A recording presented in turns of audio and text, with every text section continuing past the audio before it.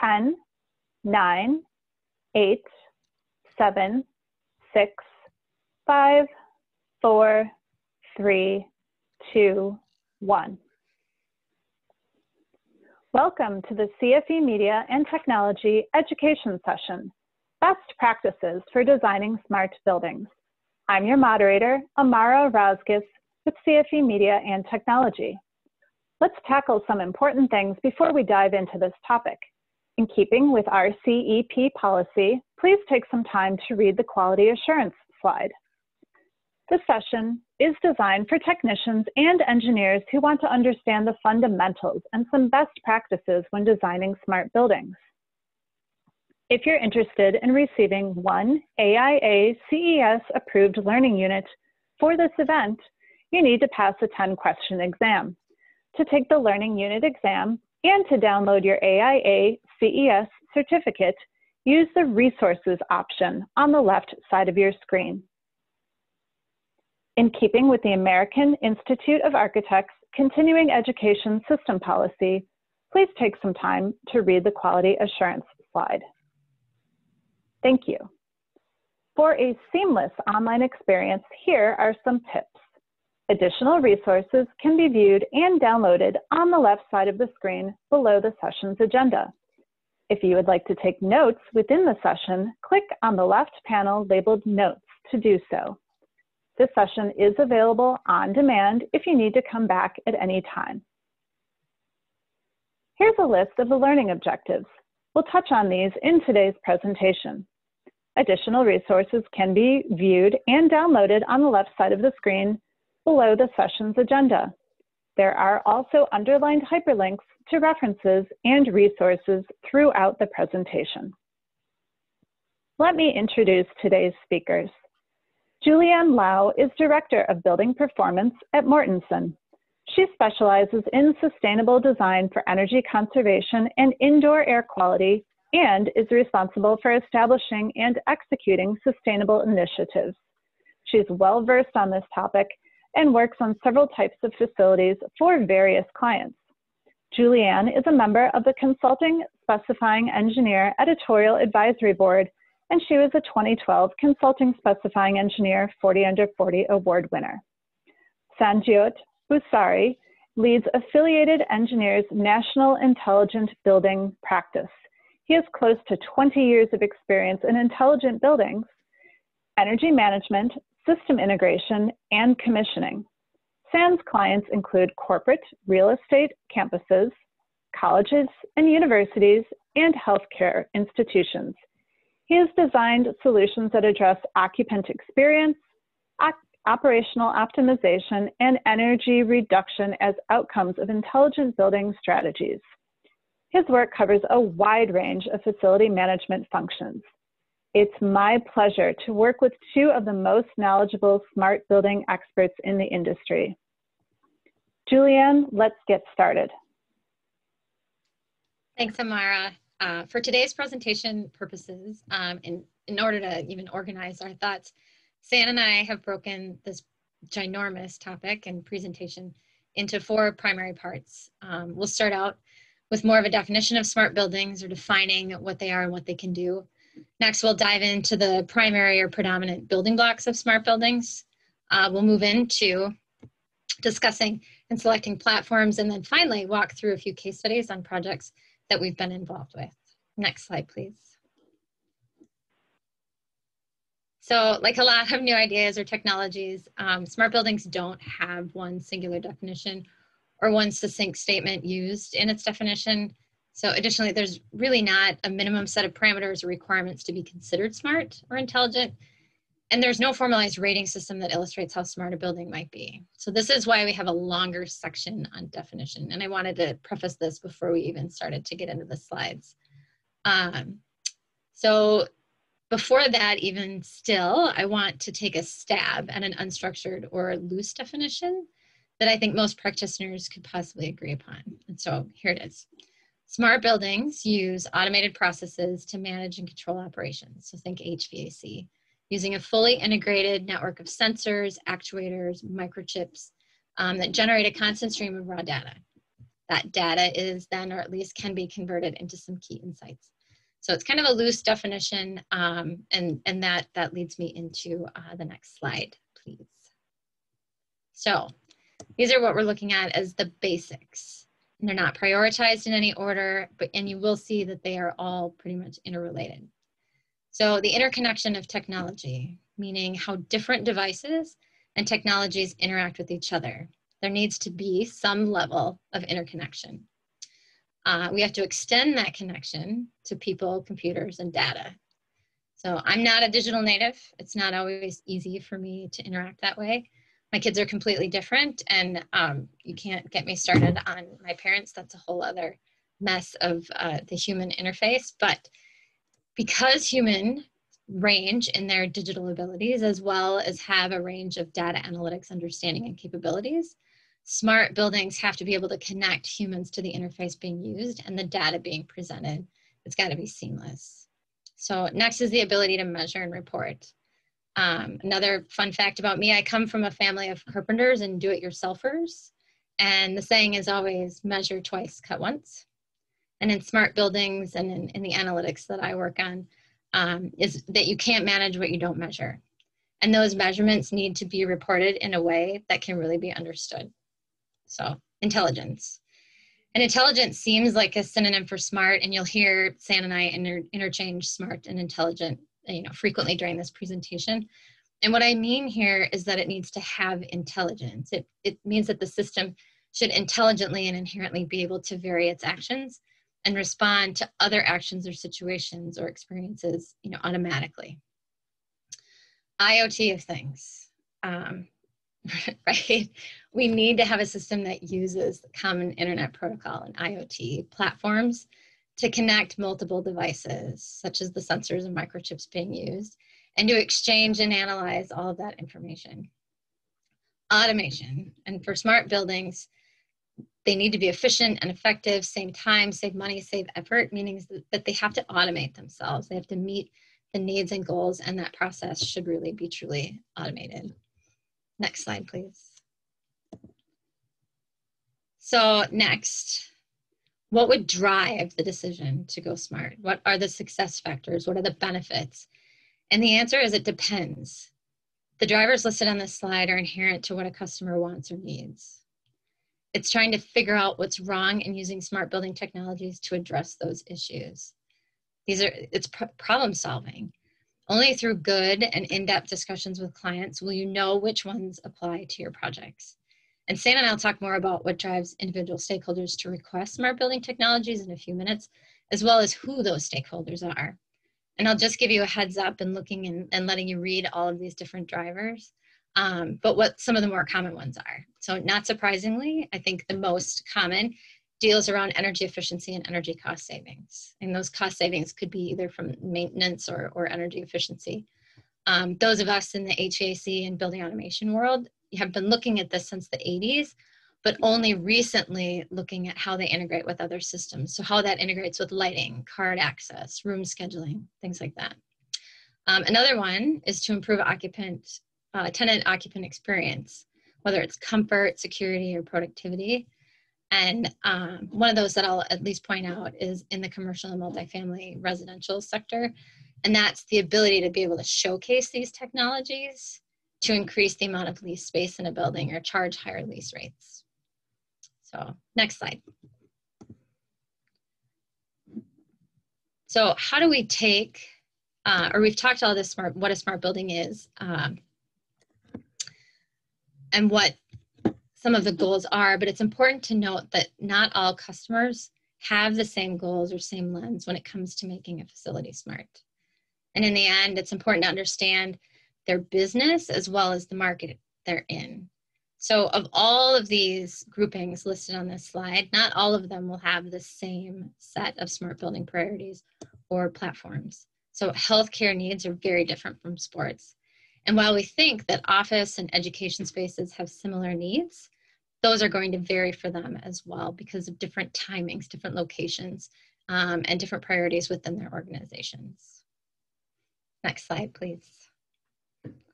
So to get you started, No. So how do we take this knowledge and all of these goals to our customers and understand where to begin? So to get you started, how do we learn about the processes to implement smart buildings and develop the best practices? How do we get to the standard definitions and the ability to rank the intelligence of our buildings?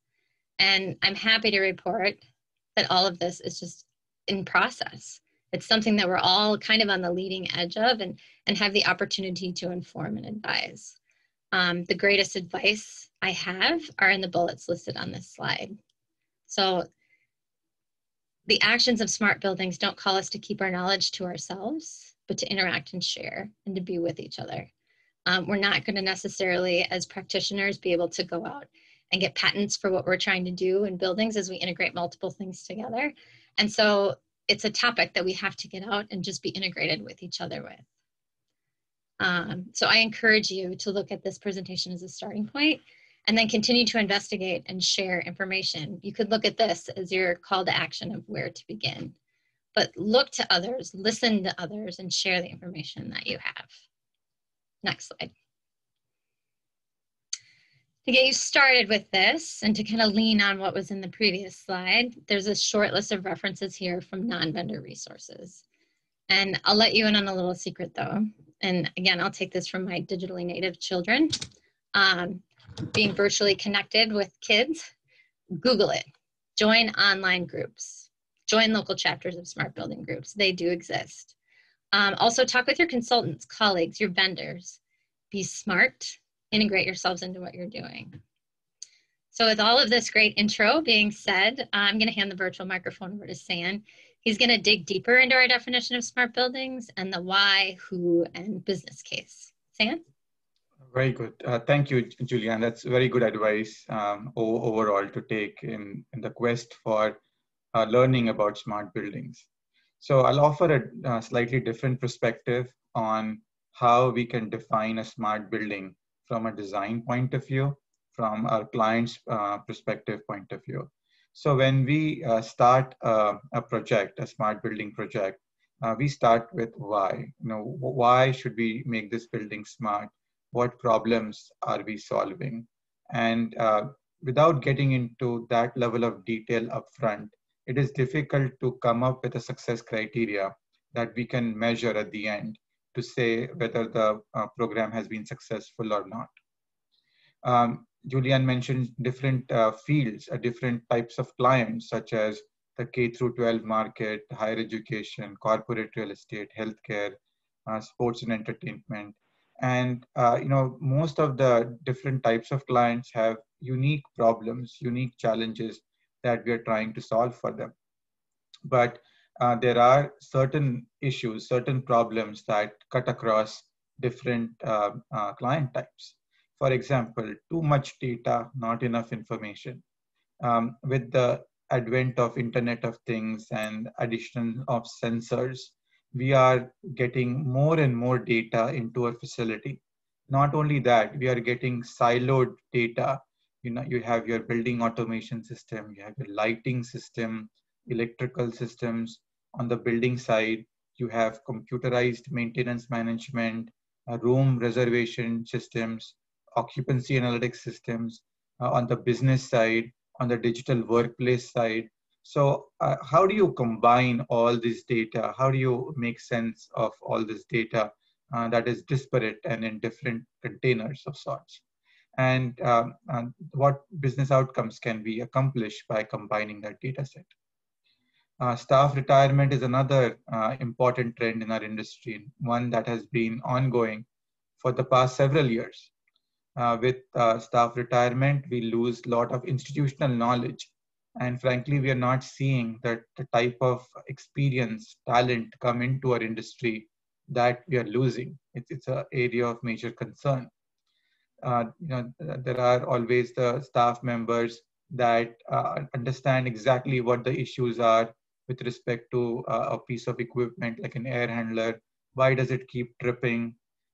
They are the ones that know where those rogue three-way valves are located, so that if there is a problem, these staff members can help us resolve it in a few minutes or a few hours, rather than days and weeks and months that could go lingering on those issues could go lingering on.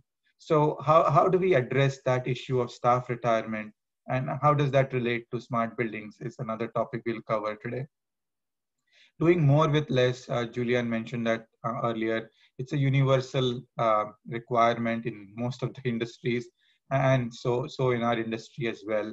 And smart buildings definitely has a way of automating things. In her definition, Julian mentioned the word automation of work processes, and that helps us do more with less. And then sustainability goals, a key driver in our industry.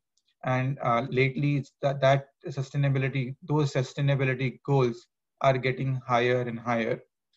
We used to call the low-hanging fruit. Not anymore. That fruit is getting higher and higher. So how do we achieve that?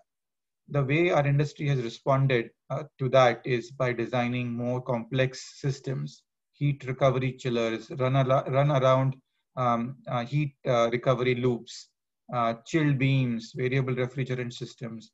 Um, in them, they may not be complex, but the way we are using them to extract the last bit of energy to make it as efficient as possible is definitely making things complex from an operational perspective. So how can smart buildings simplify that user interface and successfully transition high performance design into high performance operation are some of the challenges that we look to solve from a smart buildings perspective by defining those goals very early on. Next slide. Another perspective we take while defining smart building is who is the audience for it. And we can typically look at it from a facility management perspective and look at it from an energy and operational perspective. But if we do that, we are leaving a big component out. And that's where the occupant comes in. Allowing the building to learn from the occupant's behavior to increase their productivity is another vital goal a smart building can play. And the return on investment with that is significantly higher than with energy and operational strategies. Not that energy and operational strategies are not important. By looking at who, we are just casting a net wider and making the return on investment approach to smart buildings that much more effective. Next slide. So talking about the traditional roles from a facility management perspective, clearly energy management is easy to associate with a smart building. But when you have data from disparate systems available, for example, the weather data, occupancy data, room reservation data, and you use complex machine learning algorithms, it's now becomes possible to predict energy usage, to predict when the peaks are happening, and thereby allow our energy management team the tools to predict those peaks and have strategies in place, both manually as well as automatically, to lower those peaks and reduce our energy demand charges. At the same time, with fault detection diagnostics, troubleshooting becomes that much more easier. And if assets, equipment operate at optimum conditions, they end up saving energy as a byproduct, if not the main outcome. Next slide. And from an overall overall facility manager's perspective, facility managers, you can look at it in terms of a small portfolio, a large portfolio, but they have such a vital function to perform. When we work with clients, some of them manage portfolios that are global in nature, and understanding their true cost of operations and what is driving that is hidden in data that they are not able to visualize. So bringing those out as key performance indicators is instrumental in affecting and optimizing the cost of operation of a facility. We talked about complex buildings, but a smart building that can learn from its systems and learn from its historical data can make maintenance easy, can make training easy, and that helps our facility managers operate their facilities that much more effectively. Next slide. So to summarize, when we define a business case or define a smart building, we define it through a business case. And there are two ways we are doing it. One is the traditional way, and there are three important points that we consider. We've talked about all three of them. Energy savings, operational efficiency, doing more with less, and that user experience, the that is related to occupant productivity. And those are traditional goals that we have been designing smart buildings, defining them with that for the past several years. Next slide. But as time has evolved, we have seen more outcomes, more definitions, more strategies that define the business case for smart buildings. And they include, amongst other things, retaining top talent, COVID-19 type strategies. The infrastructure that we use for smart buildings can be well utilized for COVID-19 strategies, such as looking at social distancing, and are we okay with maintaining those social distancings, or are we finding issues where people are crossing paths and not maintaining that distance that is required, or pushing a button to operate the building in purge mode in the start of the day, at the end of the day, or for that matter, allowing the occupants to understand when occupancy at a particular floor has exceeded the limits that COVID-19 is placing on that particular floor. There are so many of these business cases that we can tackle through the definition of smart buildings. And then data-driven design and data-driven operations. There's so much opportunity where some of the assumptions that we make while designing don't have to be assumptions anymore. They can be driven from data of historical, obtained through historical tracking of how buildings of different types have performed. So that makes our design that much more right-sized to go forward. And that has implications from operations point of view, energy point of view, and capital first cost investment point of view. So with that, next slide. Transition back to Julianne to talk about the building blocks of a smart building. So it took us a little while to get through a definition, and I think that's indicative of how complex and how truly integrated this topic is. So we're going to build upon that by talking about what are the foundations of the building blocks that are kind of core in smart building design. Next slide, please. So the slide showcases 4 building blocks. There could be more, there could be less, depending on how you want to categorize or pull those together.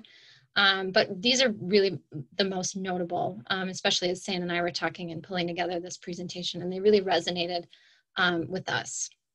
So these 4 blocks of open protocol, data standards, data storage, and then culture. Next slide, please. So open protocols, like the slide says, are needed to have functional infrastructure. And they need to provide this ability of open sharing. They have to connect, they have to share, they have to integrate. And so for those people who are on this who may know me, I love using stories to illustrate and define what something means. And so for you today, if you're not familiar, or even if you are, I have the story of Babel. And I find the story of Babel to be a good one for open protocols, especially, again, as this mechanical engineer who came from a family of carpenters and works for a builder, it really just resonates. In the story of Babel, it's this. So the Babylonians wanted to build this huge tower that would reach to the heavens. And due to some circumstances, the workers all spoke different languages. And so in today's terms, right, they all worked on buildings. However, they couldn't understand each other and they couldn't communicate. They couldn't work together. And so in the end, the Tower of Babel was never built. It was unsuccessful. It was a failure. Technologies today, like those workers, all speak different languages. And that's okay. But think about this. If the workers of the story of Babel could understand each other, even though they spoke the same language, they could have seen some successes. So open protocols don't change the language, but change the way that the devices communicate so that they connect with each other. Next slide. So another building block is the standardization of data and how it's tagged. So as we talked about in the previous slide, open protocols allow things to communicate. But what the data comes via those open protocols from the devices, it needs to be understood. It needs to mean something. So data standards are documented agreements on representation, on format, on structuring, on definition, on tagging, use, manipulation, and their overall management of the data. So we might be able to communicate, but it needs to be efficient and truly understandable. So I have this really smart friend who had the family do a word of the day every day. And his vocabulary was absolutely amazing, but sometimes it's beyond me. So even though speaking the same language, I didn't get the value out of his conversations. So not using the standards can result in challenges. It can add things like cost, challenges with maintenance, and horribly, right? It can result in systems and technology and smarts that don't actually get used. We may build it, we may put it all in, we may have the greatest of intentions, but if people can't get to it, no one will use it. So like the graphic shows, if you have too many storage formats, if you have various communication protocols, data that's limited definition, or non-standard naming conventions, the results mean that the data collected is error-prone, time-consuming, costly, inefficient, and likely not well utilized. Next slide, please. So we know what smart buildings are. We know who needs them and why and how to define and tag data. But guess what, guys? We got to store it somewhere in order for it to be used. And it was maybe a year ago, I was at a SIFE meeting, and SIFE is the Center for Integrated Facility Engineering at Stanford. And one of their data analysts was up talking about data and data storage. And he said something that really completely resonated with me. He was talking about that when we have data and we combine it with other data and we analyze it, we've created more data. And thus that swirling vortex that you see on the page is that just because we've done something and then we have to do something more with it, we may end up with even more than we maybe originally thought that we were going to have. So data collected from smart buildings results in huge considerations that need to be made on not just how you collect it and how you use it, but how you're going to store it, and additionally for how long. So always go back to what you're doing and how it connects with the project goals. Know what you're going to do with the data. Don't just collect it because you might use it. Remember, data is powerful, but somehow that power, too much power, can be too much of a good thing, right? And lastly, decide where and how and for how long you're going to store it. And we all know the cost of storage is coming down, but nobody needs to be a data hoarder. Just because it's cheap and you can have it doesn't mean that you need to actually have it. So next slide, please. The last building block that we've identified is culture. And this one is not as tangible or organized or structured as the other pieces that we've been talking about. It's less technical. And it calls on us to tap into that human side of who we are and really gain that, integrated understanding of who our clients are. All of what we're doing and all of what we're talking about today is really to make human life better, to make it healthier, to make it safer, to make people's jobs easier, more fulfilling, and to really have a purpose. So smart buildings have to make things better. And how that success is defined or celebrated really depends on the people and the businesses that we're designing for. It's their culture. It's not always about the opportunities and the technologies. It's about how we combine the intersection of the humans that are going to be in there and the technologies that are available to them. So if you remember on my earlier slide in the beginning of the presentation, that, we talk about how the building type or even location plays a role. What adds into this is the culture of the corporation. Do they have high sustainability goals? Do they have other goals in tracking of metrics and data, right? So how the customers use the technology and the data defines that success. This kind of closes out the functional explanation of the building blocks in smart buildings. San is now going to thrill us all with some more technical dives into the smart building platform selection. San? Very good. Thank you again, Julianne. Very good examples. And when we start collecting all that data, the next question is how are you going to utilize that data to drive your business case to drive your return on investment. And there are a plethora of choices in our industry, traditional solutions, some new options that have come up. So let's kind of dive into what those options are and how do we select. What are the parameters in selecting that smart building platform? Next slide. So let's start with the big picture first. Typically, when we have that discussion with our clients, there are essentially two drivers for the most important drivers for selecting that smart building platform. The first one is, should that platform be proprietary or open? And second is cost. The proprietary and open discussion is not as straightforward as it might seem. Open might be, default. That why wouldn't we want open? So the definition of open is also subject to interpretation and discussion. We can have many discussions on what it means to be open. Everybody has a different perspective on it. But in many cases, we have gone with proprietary solutions. And the reason we have gone is in those cases, the functionality that the platform offered far outweighed the fact that it was proprietary. But in that case, what we helped our clients with was negotiating an open book pricing approach so that even though they went with a proprietary platform, there was a mechanism in place, a cost model in place to help them go forward without getting price issues as such. Next slide.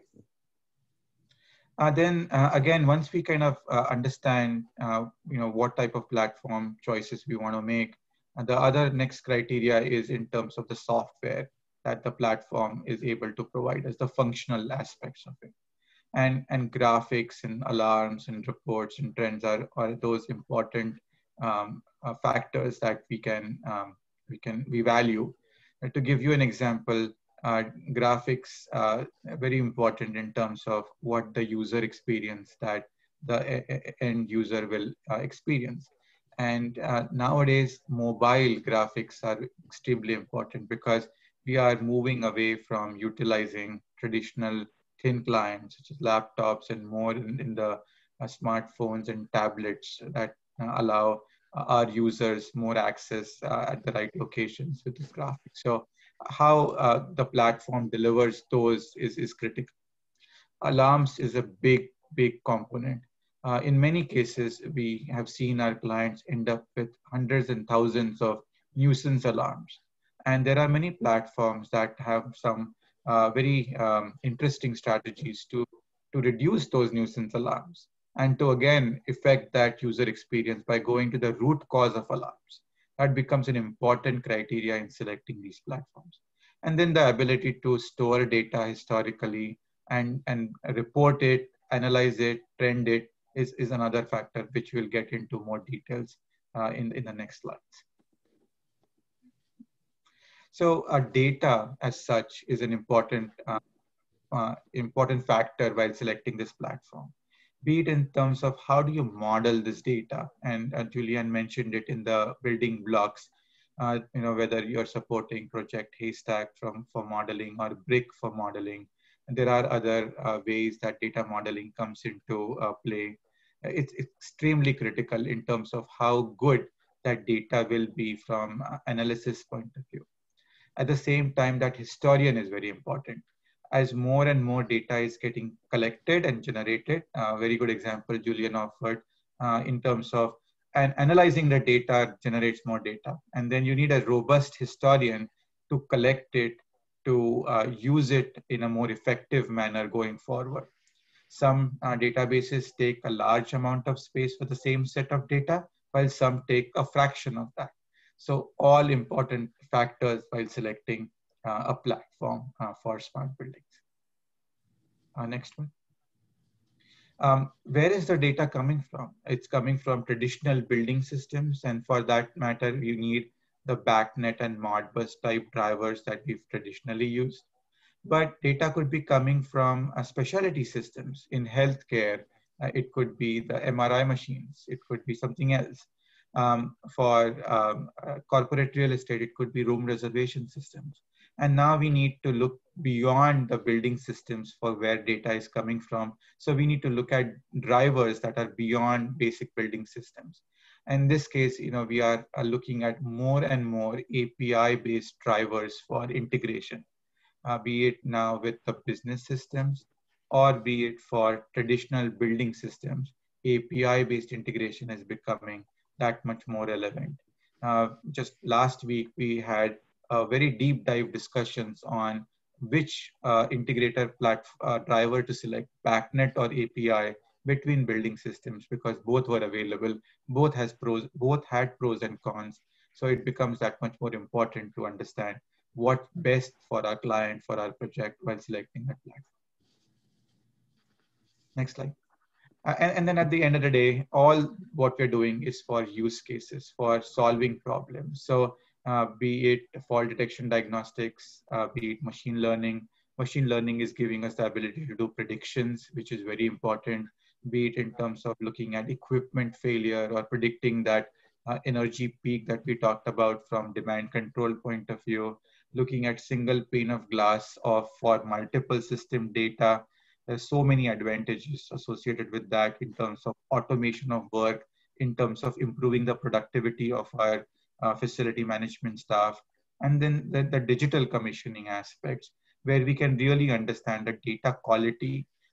Is it trending correctly? Are we getting the right data values? Are we getting the right units associated with it? All very important use cases while selecting the platform that speak directly to the functionality that platform can offer.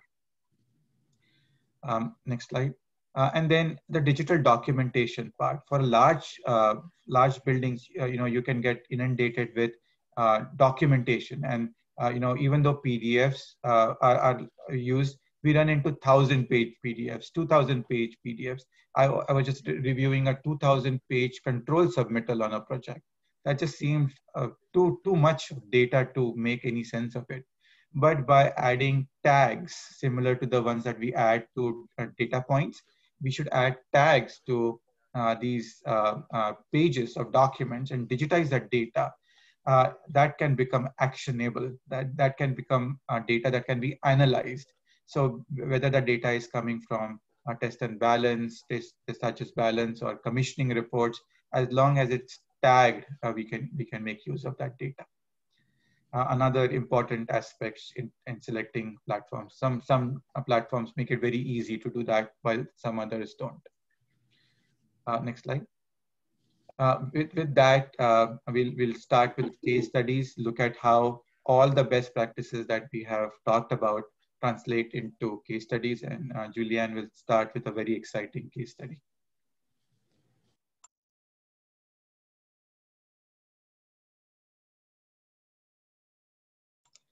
You're on mute, Julianne.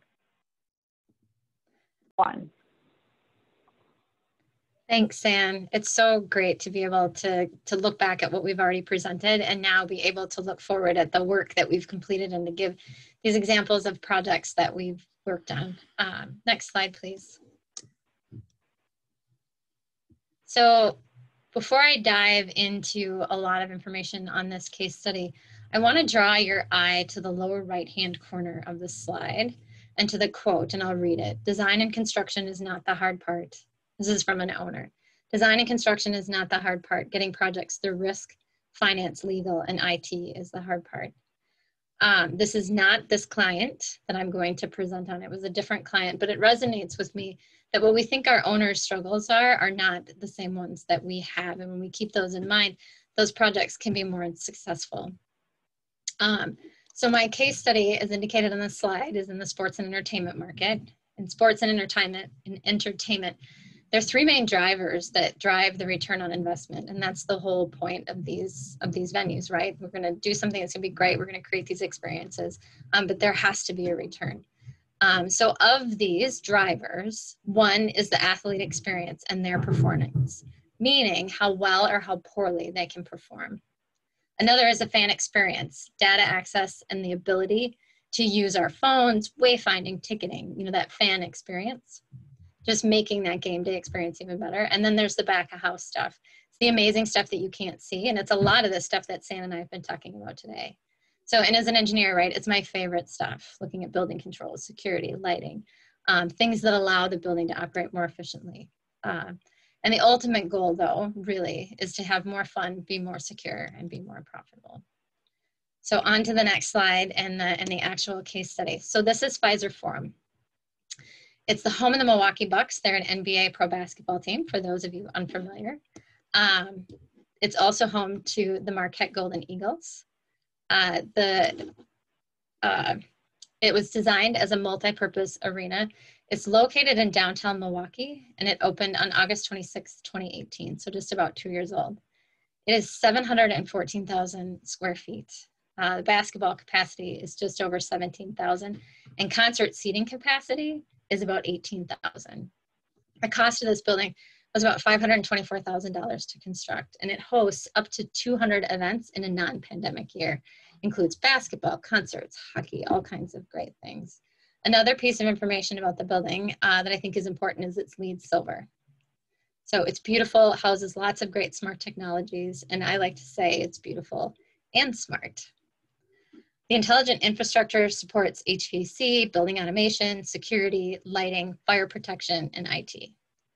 Integrating these normally standalone systems optimizes the building performance and really delivers that superior fan experience, making fans want to return. I need us to pause, Amara. Sorry.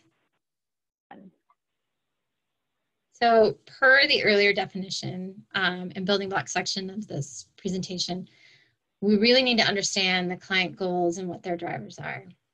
What is our benchmark for success? And for this client, these are to enhance the fan experience. The more fun you're having, the more likely you are to spend more money and the more likely you are to return. To improve the building performance, whether that's environmental, comfort, longevity, it's a big term, but we really want to make sure that the building performs well in all of these aspects. Reduce the energy use. It's good for the environment, it's good for the wallet, it's a really great story, and it's really where we all need to be heading.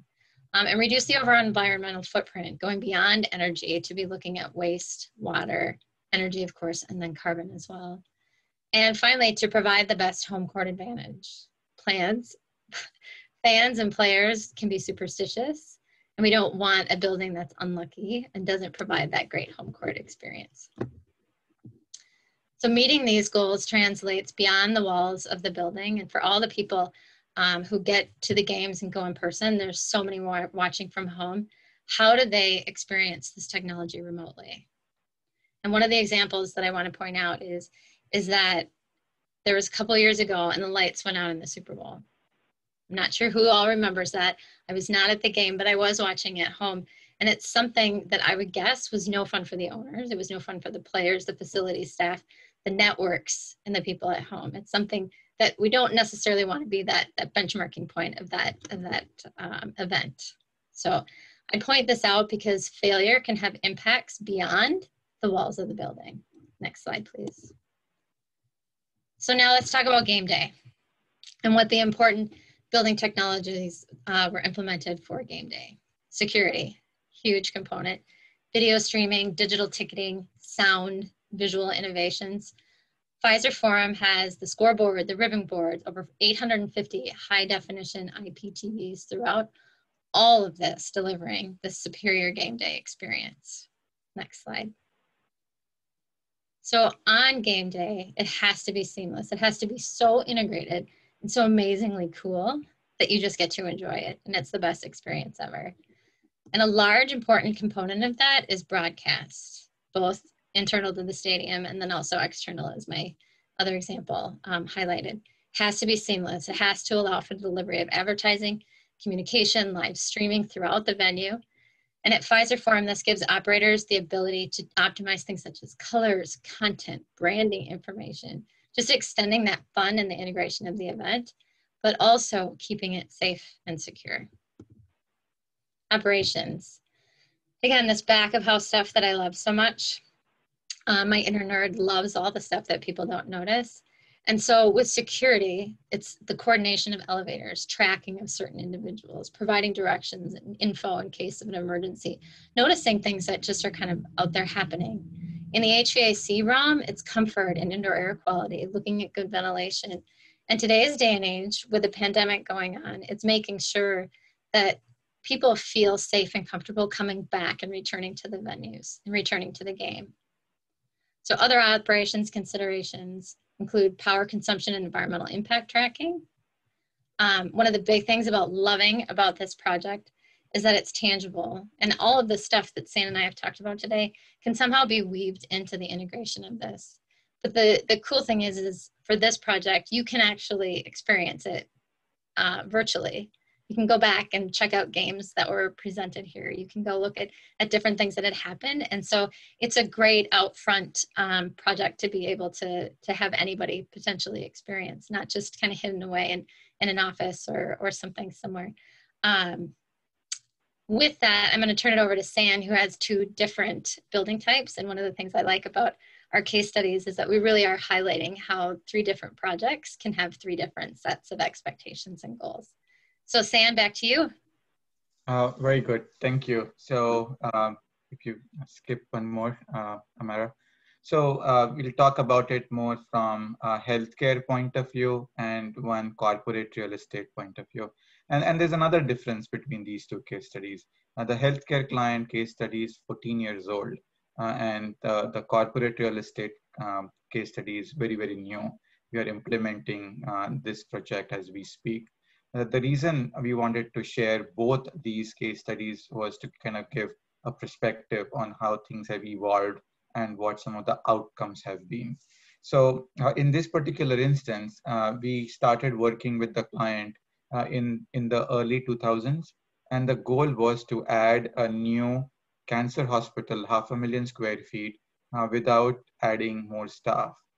So the challenge was, how do you do more with less? And we, at that point, were collecting just about 30,000 points for a 2.5 million square feet campus. And the cancer hospital alone added that much more. So we started collecting more and more data, and we started using more and more data. And with that came the approaches of fall detection diagnostics, data naming, so that we could do more with less. And then in the last decade, in 2010s, we added another 500,000 square feet new hospital, which was the cardiovascular neuroscience tower. And that again doubled the amount of points that we were adding with that building. Just a lot more data was becoming available, and we were starting to use that. The big difference was that the data from the first hospital, cancer hospital, drove the design of the cardiovascular tower. And on the next slide, we'll talk about some of the outcomes that we had. But the intent of the client was that they wanted to add more square footage without adding more staff. Patient comfort was paramount for them and is paramount for them. And they wanted a system that was predictive, that was telling the technicians what to do. They didn't want the technicians to take shortcuts in order to solve their short-term challenges, because in their experience, they were creating long-term nightmares. Next slide. So the way we accomplished this was through these strategies. We integrated building and business systems, HVAC, electrical, plumbing, medical gases, with computerized maintenance management, and some of the other business systems for the healthcare client. And then through integration and through data, we automated their work processes. So a task that took 15, 20 steps involved multiple people could now be done with a few steps and less number of people. Alarms was one example. By going to root cause of alarms immediately, it allowed us to reduce the time the operators spent in looking at nuisance alarms, for example. We had a robust data historian. Again, this project was done 14 years back. We didn't have the type of fall detection diagnostic software today that are available on market back then. So we used Microsoft SQL reporting services to do that work. And it works really well to this day. those data analytics tools that we got from off-the-shelf IT solutions are still working till this day in a very good manner. Next slide. We used Construction Specifications Institute's Division 25 spec format and incorporated smart building requirement in the other specifications for other disciplines, including mechanical, plumbing, and electrical. Next slide. Another strategy that we used was a plugfest to test the connectivity, the integration, before it was implemented in real time. And we did point-to-point testing to verify that all the integration worked correctly. Next slide. Again, culture was a big aspect. Julian mentioned it as part of our building blocks. Training people, developing new job functions, writing what the new level of expectations were, incorporating the role of information technology, and culturally addressing it from a people point of view was one of the key aspects of this project, though non-technical. It was very, very important in driving the project to success. Next slide. So what are the outcomes? This project has a track record of about 10, 12 years now. And we did bring that building online without adding more staff. We reduced alarms of that existing campus as well as new campus by 90%. And energy reduction, $5 million, 30% was recorded by the client. We've published a couple of papers on it. The project has won ASHE, American Society of Healthcare Engineers, Energy to Care Award. Patient satisfaction scores have been maintained at 96% for the last several years. And now that data is driving design and operations, they are using that strategy to avoid capital costs from an investment point of view. So overall, some very good outcomes that have been sustained for the last 10 plus years.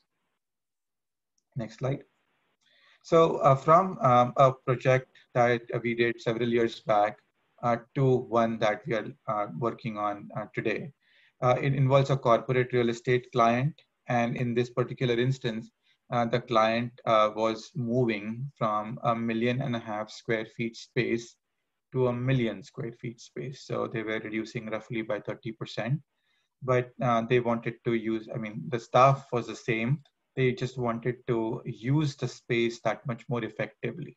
So that was the prime driver behind using smart buildings. They wanted to use smart buildings to enhance that user experience, to improve their productivity.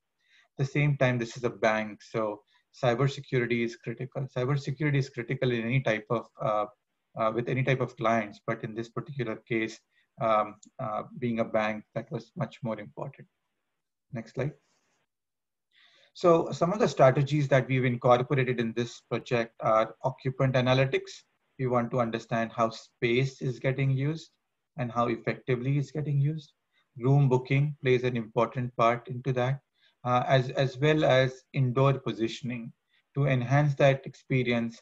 The people, the staff is able to know where they are in the building.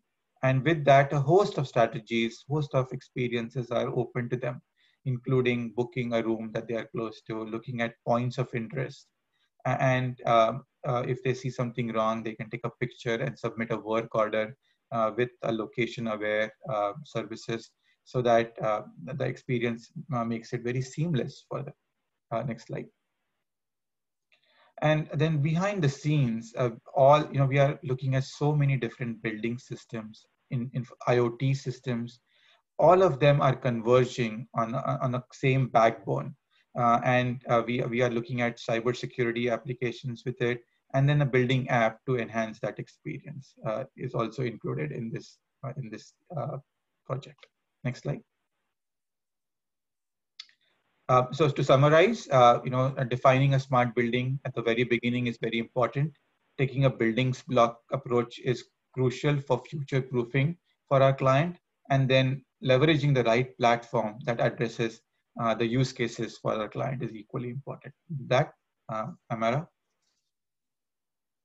All right, well, fantastic. Thank you so much for those examples and for all of that information. However, that is all that we have time for today. I would like to thank Julianne Lau and Sanjyot Pasari for this outstanding information. Again, additional resources and the quiz to earn continuing education credit is available in the session course agenda under resources. Finally, on behalf of CFE Media and Technology, thank you for attending. This concludes this portion of the training. Thank you and goodbye.